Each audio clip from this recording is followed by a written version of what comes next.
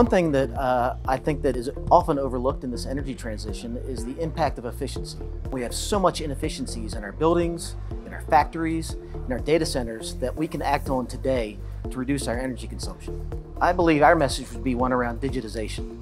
So when we make our buildings smarter, when we make our homes smarter, we inherently then reduce the energy consumption. These events are important because they really help drive the message of what we need to do collectively.